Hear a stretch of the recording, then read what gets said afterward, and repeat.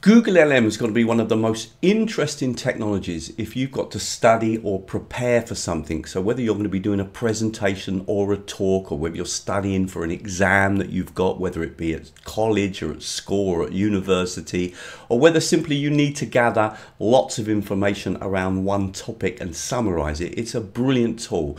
And I've already made an introductory course about using Google LM, which you can watch on the screen now, and has proved very popular, where I go through all the latest updates in 2025. In this video, I'm going to concentrate on how we can use Google LM in language teaching and language learning. So if you're a language teacher or a language student, you're going to find this video particularly interesting. I'm going to make it super practical. Really hope you like the video, and if you do, please like it, please share it, please comment on it. But most of all, I'd love to have more of you subscribe to my YouTube channel. Let's get started. Please ignore me if I mentioned Google LM rather than Google Notebook LM. I just simply refer to it that way. I did a course recently where people kept talking to it as Google LM, and I've kind of got the same idea. So if you write Google LM in here, you're going to get, it's going to come straight up on the screen. But also notice new news for you. If you click now on your apps, you will find that it's actually been added. Okay, so you can access it that way as well. If you've never signed into Google LM before, the first time you probably will need to put in your Gmail account again. Now, the first video I want to focus on is using Google LM Notebook to work around YouTube videos, because we often use YouTube videos either if we're studying languages or if we're teaching languages. Teachers like to use TED videos and videos from YouTube, etc. And in fact, this would work with any type of video, though I'm going to show you it working with a YouTube video. So I'm going to click on New. And what I want to do in this particular one, right, is that I'm going to add just one link to one YouTube video, and then I'm going to use Notebook LM to generate loads of content that I could use in a class building around that one YouTube video. And that's going to include audio and video and quizzes and multiple choice questions and summaries and vocabulary lists. It's incredible what you can generate just from this one source. So I'm going to use a TED talk, and in this particular one I'm going to use a video in English, but I've already tried this out in Polish and in Spanish and absolutely fine. It will work in multiple languages, and all you need to do is to copy the link to the video. So I'm just going to copy that link, okay, come back to your Notebook LM, and remember you're going to add your source. So you just click here and come back to this window and then click on YouTube and paste in your link. Now, it really does work well when you're working in doing this for languages, that you just focus on the one piece of content, because you're going to build now a load of different activities around that one piece of content. Now, automatically you get this kind of summary here in the middle, and it's kind of interesting, even this summary, if you look at it, because it highlights a few of the core words. But you could now get Notebook LM to generate any type of content that you want to use in the class with your students. For example, let's get Notebook LM to generate 10 comprehension questions. So I've written my instructions. Can you generate 10 comprehension questions for my English students who are level B2 in English, so upper intermediate? I want to check their understanding of the video. And I'm going to click here, okay? And I'm hoping that it's going to generate the 10 comprehension questions for me. Now, it does a superb job of this, and I just want to point out a couple of things. What it does, which I really like, is that if we come here and just scroll down and look at this, it kind of sets up the question in quite a really nice way. So it says, at the beginning of the talk, Lucy Hone asked the audience to stand up based on the various life experiences. What is the main point she wants to make by having people do this? And it even sort of shows you which part of the video the answer comes from. So there are all the questions. Now, one thing, guys, you might want to ask Google LM Notebook to provide you with the answers. So when you ask for the question, and I forgot, make sure you ask for the answers as well. So I'm going to quickly ask for the answers to the question. And another thing is, what are we going to do with this? Because obviously we don't want it here. We need to put it somewhere else. And there are kind of two things that you could do. But the easiest thing to do would be to just click on that copy button and then open up Word file or a Google, for example, a Google document, and just paste those questions into a Google document. I've just jumped over to Word and I'm going to paste in those questions, and there they are. So that would be my first piece of content for my class with my students, and we've got all the questions. As I said, you will need to get the answers as well, and in fact it's a good idea when you ask the question to ask for the answers as well. So I'm just going to quickly type in now to get the answers. So I've got my answers to the questions as well, which would be a good idea to save. Obviously, you're not likely to want to give those answers to the students straight away, but you might want to give them to the students after. Now, what else could we do? Well, let's concentrate on vocabulary, because we might want to extract, say, some of the most useful phrases, or perhaps even just key words that would help our students to understand the text. So let's start with some vocabulary. So I've been a bit more detailed here, and I've said, can you list 10 words that would be useful for my B2 level students of English to learn, to help them, sorry, and I should put there, to help them to understand the text. Can you provide me with the words and a definition of each word? Okay, now you could even ask, for example, for the word in a sentence if you wanted. So again, I'm going to press here and I'm hoping it's going to generate that content for me.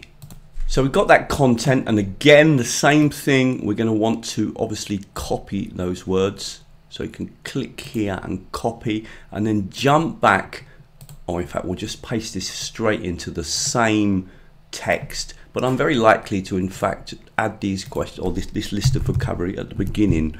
Okay, obviously I'm very likely to format this a little bit different. The formatting isn't that bad, to be honest with you, so you can often just paste things in and literally print them out and give them to your students, maybe with a title, etc. Okay, so you can see the power of that chat window, and I'm actually going to push the level in a minute and just show you how much you can get out of that chat window, because you can actually do a lot. And don't forget, of course, we've still got all the other tools, the video production, the audio production, etc. So let's extend what we've been doing. And if you are liking the video, please like it, please share it, comment on it, etc., because it really helps me to boost my YouTube channel. So let's just push on a little bit further. I've tested this in other languages. I can vouch for a few languages. There's two things to remember. First, of course, you would need a video in French or Spanish or whatever language you'll happen to be learning. But also, it would be a good idea to come up to your settings and change your output language to whatever language it is that you want to generate that content in. So you'll be uploading a video in French and generating content in French, or uploading a video in Spanish and generating content in Spanish. So keep in mind that you would need to change the output language for the content. Look at this example here. What I did was, I wrote, can you extract 8 useful phrases from the video? Can you make these phrases into an activity where the students have to match the beginning and the ending of the 8 phrases? So first of all, it's given me the 8 phrases, okay? And then it's done an activity where we have the beginning of the sentence, and then the endings, the students have to choose whether it's A, B, C, D, etc. Okay, now the formatting is not perfect, but it's really good.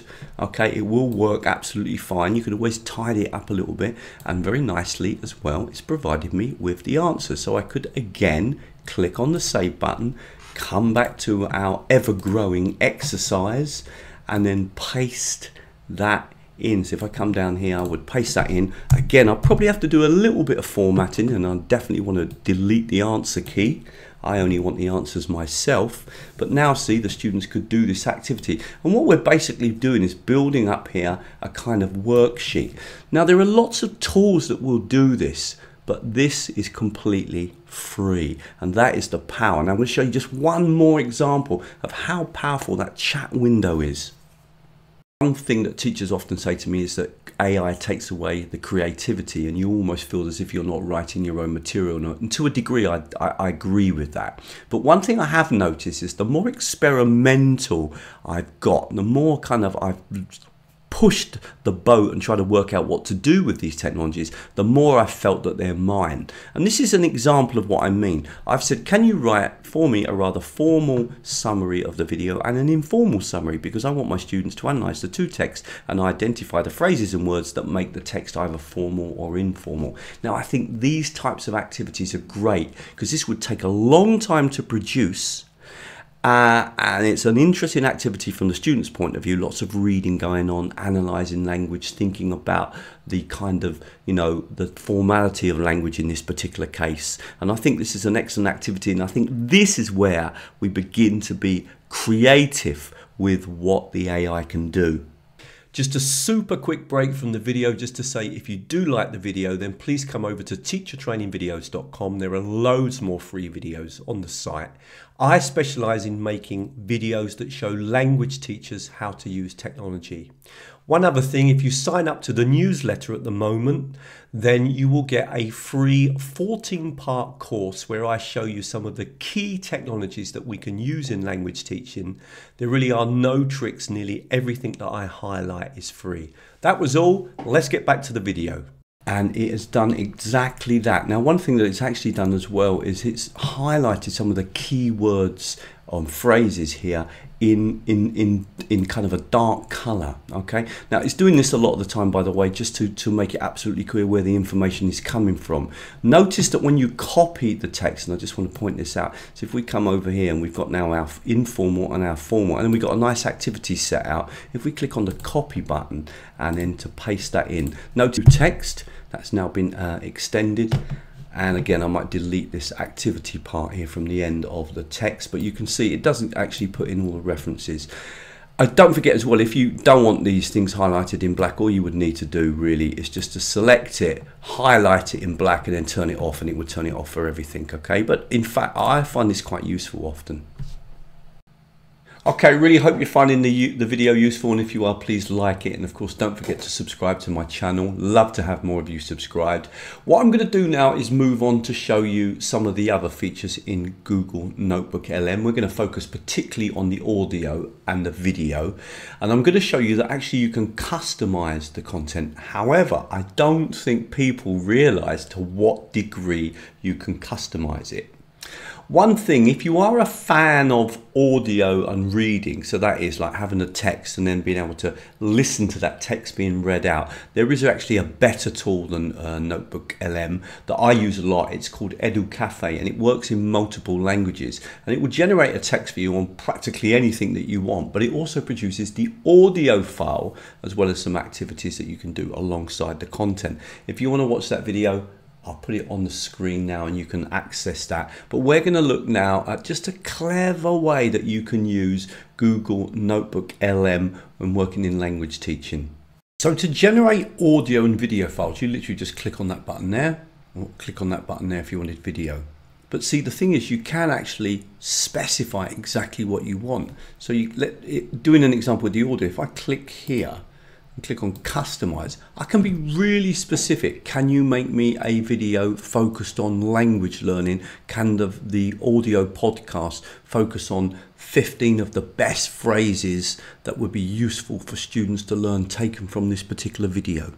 So you could be really specific about what actual content you want. It could be very different from the original video itself. The podcast could be almost like a chat about the ideas in the video, but you could be very specific and ask for something completely different.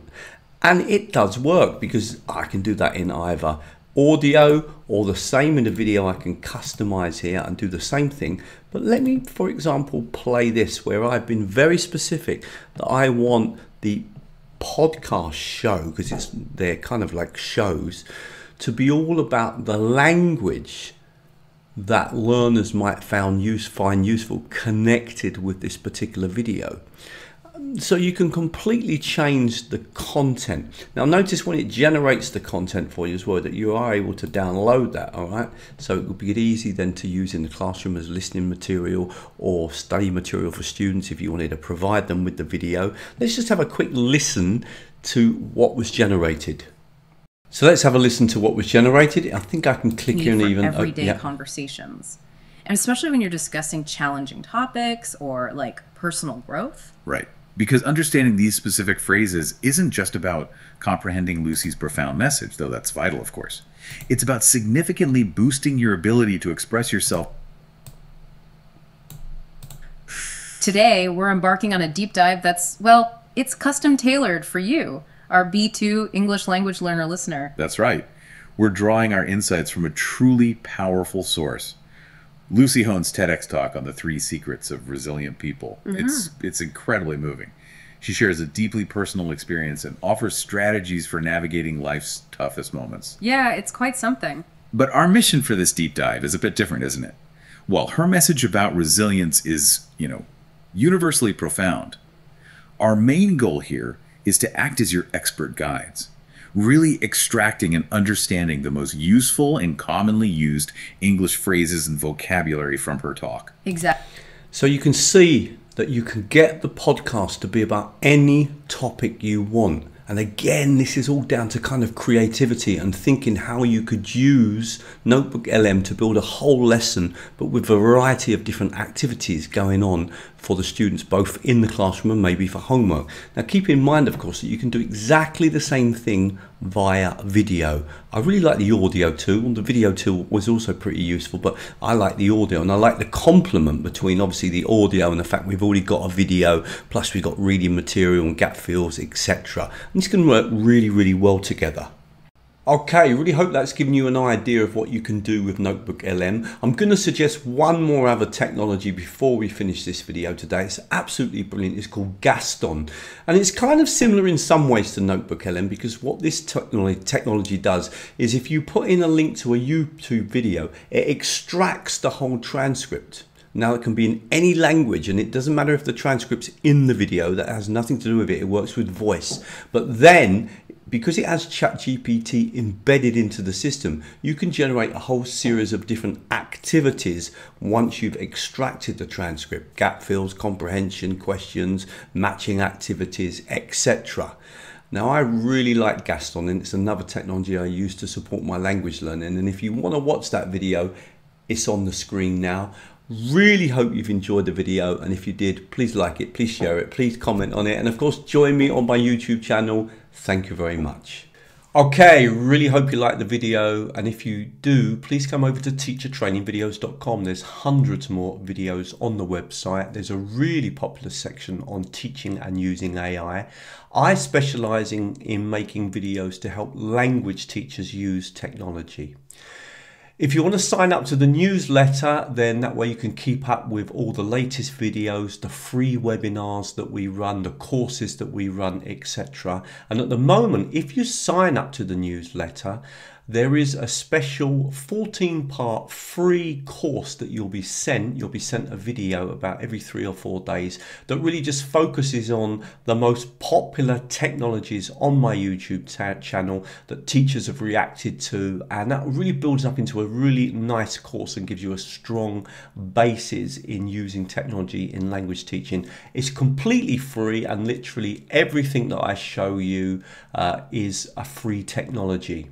If you'd like to have live training with me, then think about joining me on Patreon. On Patreon, for $6 a month, you get 3 free videos from me each month without any advertisements in them. But the important thing is those videos are connected to a monthly webinar that we have where we meet live.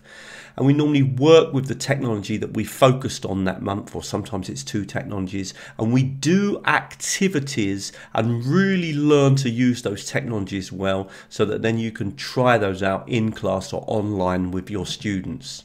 The other interesting thing about joining me on Patreon is that actually you get access to all of the backdated material. So there's over a year of videos and live training. This training is very practical with lots and lots of ideas about things that you can do in the class or online with your students teaching languages. So it's much more practical than the YouTube videos, and you get that as part of the $6 a month. Okay, I'm going to leave some more videos on the screen that I think you might find useful.